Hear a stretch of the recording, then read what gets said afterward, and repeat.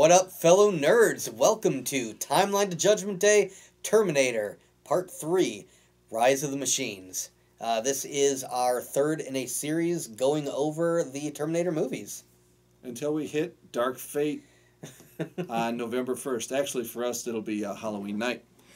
So, remember, if you like what you see, to hit the subscribe button, give us a like on the video. And ring the bell to be notified of future videos. And share this video with all your friends because they do want to see it. Trust me.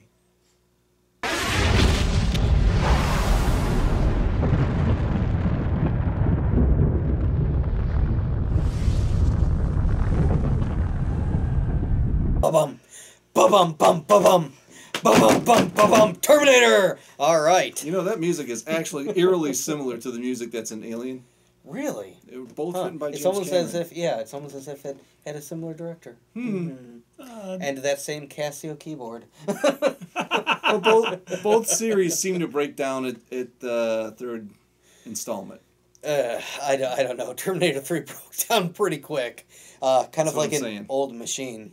Yeah. Like Alien 3 was no good. Terminator 3 is no good. And they're both not by James Cameron. So that'll give you your first hint.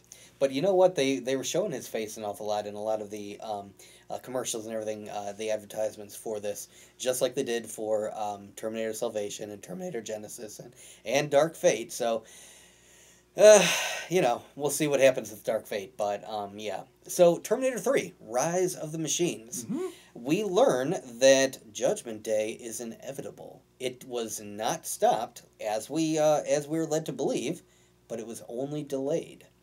Delayed till when, do you say? Until, what was it? July 25th, 2004. At 6:18. 6:18, yes. PM. Yes. Yep. Exactly. Yeah. So 2004. Look out for it. Oh wait, that already passed. Okay. Yeah, we're all right. we got to move back. Like we said, 2029 is for right now. All right. So we are introduced to another Terminator that looks just like Arnold Schwarzenegger, but this one is actually not the T-800. This is still a Model 101, but this is now what they refer to as a T-850. So we're going to learn as we go through these movies that Skynet, as a learning computer, it's still doing a little bit of learning. It's doing a lot of, trial and error, figuring things out. And it instead decides to send to fight the resistance and to hunt down, actually, John Connor's lieutenants, because they can't find John Connor this time. Because he went off the grid. He went off the grid. He's riding his moped and living life hard, and I don't know. And he's got to steal drugs from veterinarians. Yeah. Oh, John! Wow, that's our hero. Everybody, he's gonna protect us against the machines. He's gonna save us. The whiny, skinny little dude breaking into vet clinics. He's a slow developer. He's a late bloomer. All right, clearly. Give him a moment, or years, decades. Because they thought it was all good, so his skills kind of got laxed. Right. Yeah. But he still sees these things in his dreams, so he knows they're still coming. At least that's what he says. Yeah. So at this point in the timeline, Skynet has finally figured out that, hey, the Resistance seems to have a knack at capturing our robots and sending them back in time. We're going to need something a little bit more powerful, something a lot stronger that can actually fight our own creations. And so what they do is they send back what they consider an upgrade to the T-1000. Now, if you guys read the novels and the comics and the Wikipedia pages multiple times like I did, Nerd. And, yes, I am. Hello, fellow nerds. Yeah, so they actually go into a lot of background and detail about how they developed the TX, or the Terminatrix, as it's called. Terrible name, by the way. Skynet, come on. Agreed. Be more creative, guys. You're a learning computer. Not cool. Terminatrix? Yeah, they're good. They're good with making robots. Not they naming are them. good with making robots, not naming them. Yeah, they don't really care about the names. And do they have that kind of flair to put the Terminatrix on it? I mean, market it a little bit better. Come on. But apparently what they did was they started pitting the Terminatrix up against T-800s, T-900s, which I don't believe were ever introduced to. And with that name, I don't think in this one. No, in the pitting is totally Chronicles. different. But, yeah, so what it does is it puts him in battle against all of these machines, and if it loses, what they do is they tweak it, they upgrade it until it becomes what they have that they send back to find John Connor. A Terminator killer. Yes, it is definitely a Terminator killer. It is not intended just to kill humans, but also kill Terminators. It is the best of both worlds, as Skynet sees it. It's got the hardened endoskeleton like the T-800 and the T-850, but it is also covered in the liquid metal just like the T-1000. And instead of just having stabbing weapons, we were talking about this before, it actually has an onboard plasma cannon, which they found kills T-800s. It also has the ability to link to other electronics. It does. And control things without Wi-Fi and multiple things from miles away. Yes, be able to control cop cars without Wi-Fi or Bluetooth from a remote location. She touched one cop car, and I think got 4 of them. Yeah, yeah. And other vehicles. I think there was like a fire truck. And there was an ambulance. Yeah, and they're all linked. They just should have had like a train, like Thomas the Tank Engine coming too. I mean, why not? Hey, you know what, guys? We're thinking about it in today's terms with Bluetooth and Wi-Fi. Maybe they had some sort of weird satellite link thing, futuristic mumbo-jumbo tech that we just don't know about. So if you can't tell, this is the part where we say we didn't like the movie. I think, once again, we all agreed that Terminator 2 was the best in the franchise. Yeah. Yes. I think we all think Terminator 3 is the worst. Definitely. So far. Ooh, Doug's got another opinion. All right, can't So wait far. for that review. Well, we'll see. No, Dark I think Fate he's is not saying yet. maybe Dark Fate. Oh, I see. We'll see. I see. We'll see. I got high hopes for Dark Fate. I do too. Okay. But getting back to Terminator 3, I think it starts out in a bad note for me because when the T-850 comes back, it knows to look for the keys in the visor. Yes. How does How it know would it this? know that? Right, Exactly. it's just a drawback. I'm like, they're just pandering to the old They movies. were. That is literally all they were doing. And they even do it again when John Connor, who, again, supposed to be the genius, hacker kid, leader General of the fighter. resistance, General John Connor, and he says, "What, you don't remember me? Hasta la vista, baby?" Really? Come on, buddy. You... Well, this is the guy who got hurt riding his moped and avoiding a deer. Went and broke into a veterinarian clinic and just took some medicine that he had no idea what it did. Mm-hmm. Yeah, apparently because they tell him what it did, and he is totally shocked. If he's our last hope, we're all dead. We are all dead. But, yeah, so the T-850, did he have a name in this one? I don't remember. I don't remember. We'll have to put it in the comments below. Look it up for us. Tell us what, because I think he was given a name when he was being introduced to, what's the name?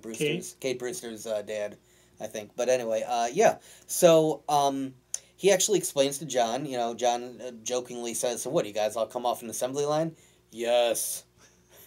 I mean, what would you think? John. Of course. John, buddy. Leader of the resistance. Come on, guy, you should know this. Especially yeah. if he's been trained and all this stuff was canon, so he knows what his mom knows. So we'll pop in a scene real quick right here. There was actually one of the better previews that came out for Terminator 2 before they ended up ruining the surprise. There was actually one that did show the Terminators, the T-800s being created. And again, that's where I said that the name T-800 was originally conceived. It was actually in this because it shows on the computer screen as they're going down the assembly line and being given the Model 101 skin, Arnold Schwarzenegger skin. It actually said on the computer screen T-800 Model 101. So, yeah, this was established canon as far as back in Terminator 2. That, yes, they do, in fact, come off of an assembly line. And we'll see that again more when we talk about Terminator Salvation as well. And the whole thing, this movie really started having way too many Arnoldisms in it. The whole talk to the hand thing. Yo. And then he tries to play that off later. And I'm just like, I think this movie, we kind of talked about this before, was kind of, they're like, come on, let's get it. We can make this third movie. It'll be great. And it was like, I'm not sure. I'll do it, but you have to give me all of this stuff. Like, we know Arnold had a gym membership that he could leave at any time. In his contract, yep. He probably had creative control over his dialogue, and that's why we got so many of these Arnold that just did not play off well. He's a robot. Plus, he didn't act as well as a robot as he did in Terminator, the first two movies. He was, you could tell that he wasn't the same. Yeah, he phoned it in. Oh, yeah. He was maybe just having fun with it. I mean, you got to think, this is Arnold shortly after Jingle All the Way, I think. So I mean, he was a goofball. He's goofball Arnold. He's Mr. Freeze Arnold. Yeah. Oh, Greatest Batman movie ever. we can't review those first 4 movies because of, well, maybe the first one, but my God. All right. You know, we got the one of the things that bugged me, and maybe it makes sense, but when the TX is in the veterinary thing and she licks the blood. Oh, and she's like, oh my God, it's John Connor. And I'm just like, does she go licking blood everywhere? I could see from the writing standpoint them thinking, oh, yeah, she's got this new feature. She can tell by licking the blood. Well, she can't open up her finger and pull it in. It's got to be licking. Because she's an infiltration robot. This is exactly because what I was what thinking. looks normal? Right. People licking blood off the floor. Right, yeah. That's just... Okay. I thought that was put in there just for the wow factor they were going for. So. Well, going back to the extended universe in the books, in the novelization, they actually do point out that this was apparently purposely built into the TX. This is an updated feature, DNA readability on its tongue. This is actual canon. This is canon. Oh, yeah. man. Yep. Skynet did that on purpose. To make it look sexy. Oh, God. Speaking of looking sexy, you mentioned some of the new updates to this to the TX. Yeah, like when she's in the stoplight, when she's pulled over by a cop, and she looks up at some billboard, and the lady has large knockers. Yeah. So she grows hers at the moment to distract the cop, which is kind of dumb because she ends up killing the cop anyway. Right. So why the distraction? Oh, and well, she had to get him close enough so she could reach into his car and control all the the cop cars. Okay, remember that. But she also had to steal the cop's gun? Because she liked it. She liked it. His gun, even though she had one. She has a plasma rifle in her arm, but she likes his gun. Yeah. Because the gun will make her fit in. Cool. Yeah. I mean, she does end up using it, so. Good for her. There's also that scene where Oh, good for her. Arnold comes driving in and nails the TX with Kate underneath his car, and she's like completely untouched. Yes. It is the most ridiculous scene in probably the whole He used his targeting computer to Yes. make sure that he did it perfect. He didn't use his Jedi abilities? No. Stay on Also- target? I also didn't like when I don't know if we mentioned this in this video, that he was not there to obey John Connor anymore. He was there to obey Kate Brewster. Kate Brewster. Yep. So John's future wife. yeah. So he starts choking John Connor to get a better response out of him. I'm like, and then I don't know.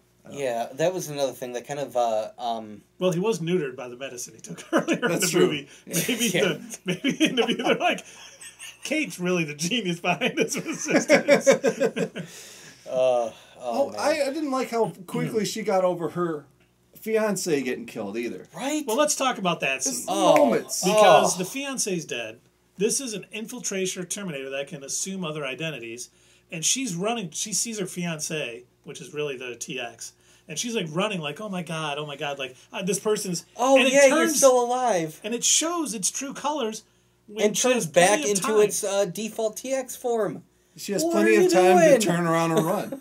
This is one of your primary targets, and you make such a dipshit move like that she's able to get away because once again Arnold comes in with the bus or the truck and The shoots hearse. a rocket. He drove up with a hearse. That's right, the hearse. And And shoots shot a rocket. Yeah. at her. Oh my And I don't know if you saw, but when he fired the rocket, she was on the other side of that door. Oh yeah, the blast back area. Yeah, Right, she would have yeah. got hit. Oh, But they totally. go back to the next scene, she's just Yeah. fine. She's like, huh? So one thing that I forgot to mention in our previous review, and I want to bring it up because it ties into this as well. So we mentioned in The Terminator that Arnold Schwarzenegger did a lot of prep with weapons. He really prepared for that role. Robert Patrick did as well for the T-1000. He learned how to run like a machine, and he learned how to run without breathing because he wanted to look like a robot. Yeah, He did an excellent job. To the point where, at one point, he was actually running faster than Edward Furlong's moped was moving, and so he had to purposely slow himself down in order to Wow. make the chase scene work. Wow. So, what Good is on the Robert actress's Patrick. name for the TX? My God, we were just talking about it. God. Anyway, put it in the comments below for the actress. Sorry about that. Katana Loken? Is that it? Katana Loken. Yes. That is correct. Yes. That's her name. Okay. She actually did training herself because she wanted to be able to mimic Robert Patrick. So good on her. She was able to, kind of look like a machine, do the same running motion without looking like she was breathing.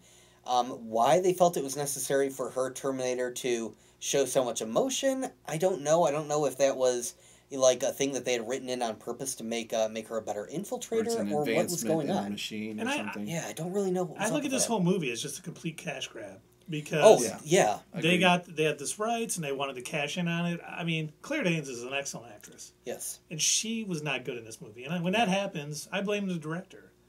And I mean, everything in this just fell flat for me. Yep. It was almost. I was really hoping that I'd find something positive to talk about watching this again, because I try to be more positive and I look for the good in things. Man, there was one good thing in it, and we will get to it at the end. Yeah. And again, I think that the story,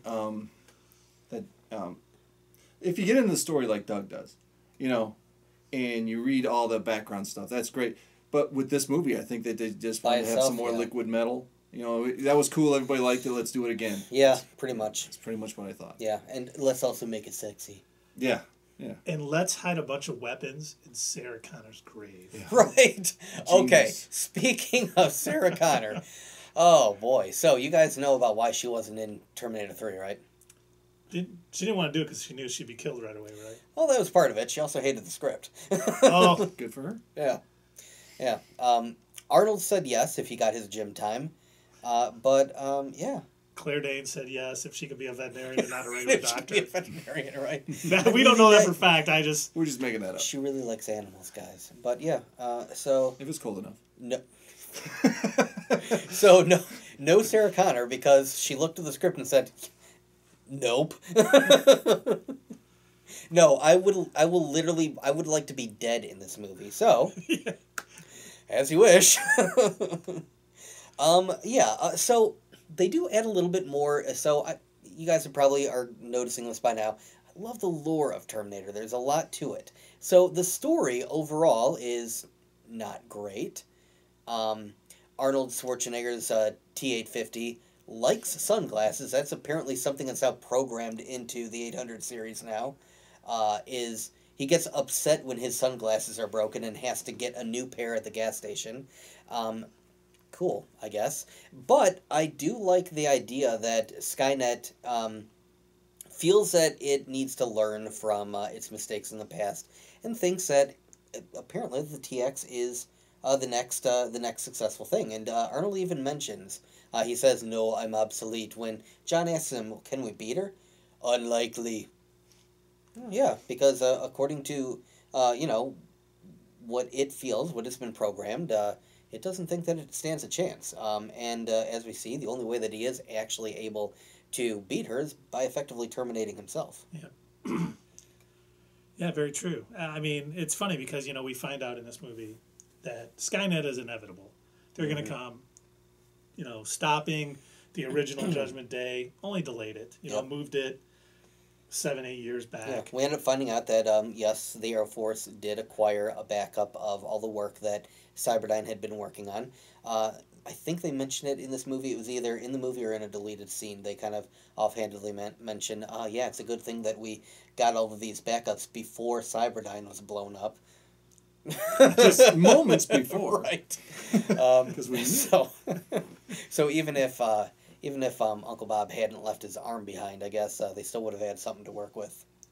But yeah. So once again, the person who actually goes about creating Skynet, not really the villain. We see that General Brewster, he's an all-around good guy. Like, he's very hesitant. He's not all that trusting. He still thinks more testing needs to be done. And he finally, when they decide that they're going to activate Skynet, he says, nope, I'll be the one to do it. I need to be the one to carry that responsibility. And yeah, it's just the push of literally the Y button on his keyboard. But it has to be him. It has to be him, yeah. With the War Machine, War Games computer.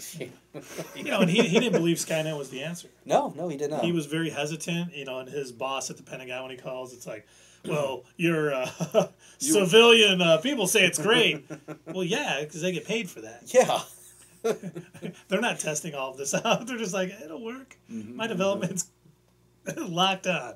So, I mean, but when they're trying to figure out how to stop Skynet, I mean, where do you think the general's going to send him? I mean, that's his daughter. This is feeding to what you were talking about. Yeah. There's no chance of stopping Skynet, not at that point. So they actually explain. So things are actually happening throughout this whole movie, and you're not really.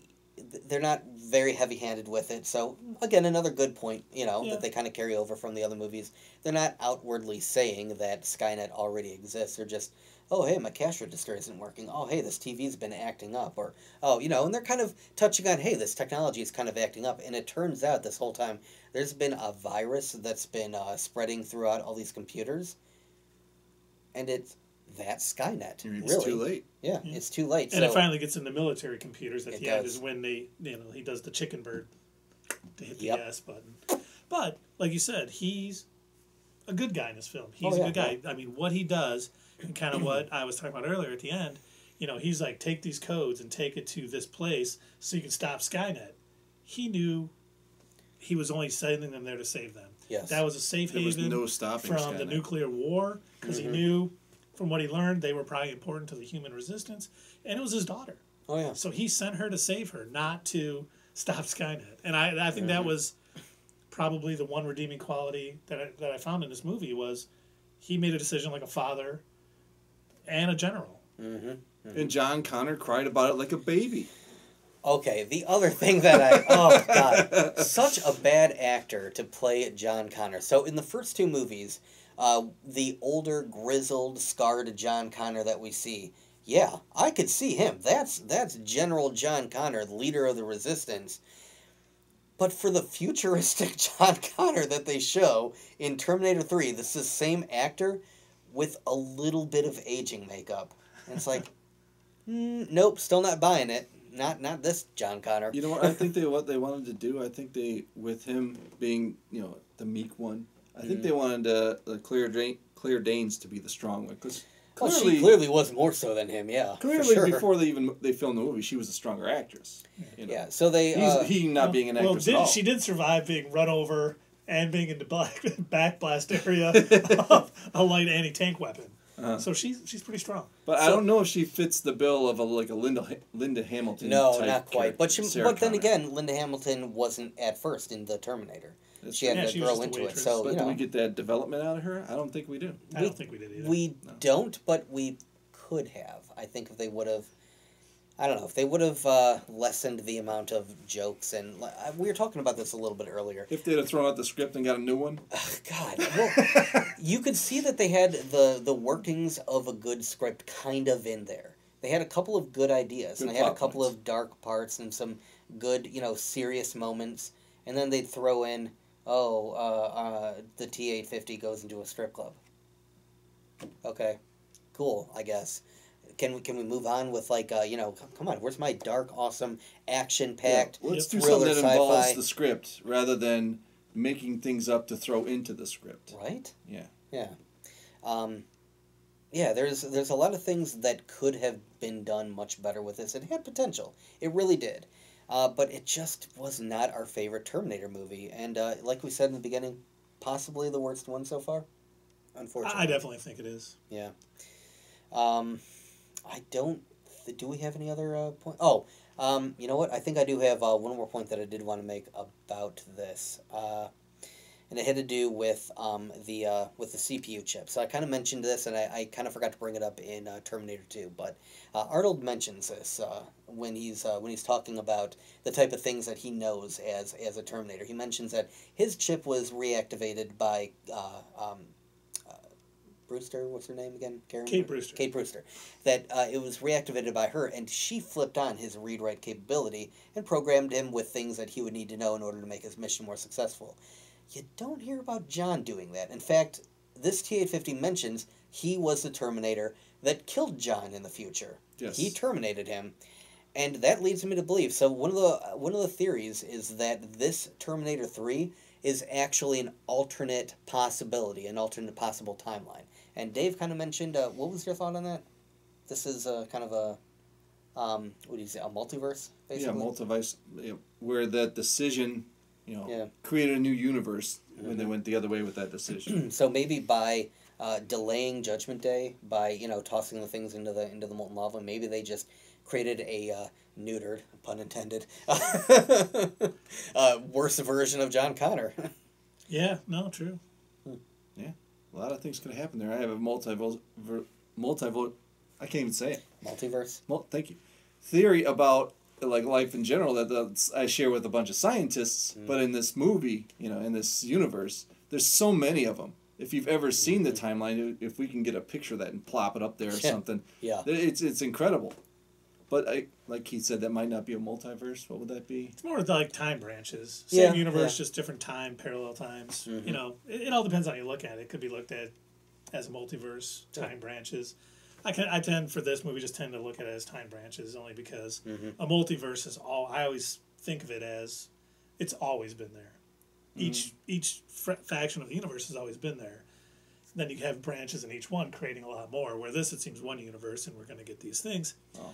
And, I do think, since we know that Dark Fate is kind of a sequel to Terminator 2, this is going to be a different story after Terminator 2. So basically, Terminator 3, Salvation. Yeah, so this is supposed to be like... Well, they also said when Terminator Genesis came out that was supposed to be the next Terminator 3. This is going to take place right after Terminator 2, and it was going to reset the universe. Now they're saying the same thing with Terminator Dark Fate. So, yeah, I guess we could... And it's too bad that we'll get to it, but Genesis was paying so much. I really didn't think it was that bad. I can't wait to watch it again for our review. Yeah. But thanks everybody for watching, and come back next week for Timeline to Judgment Day, Terminator Salvation. Will we play the Bale Rant?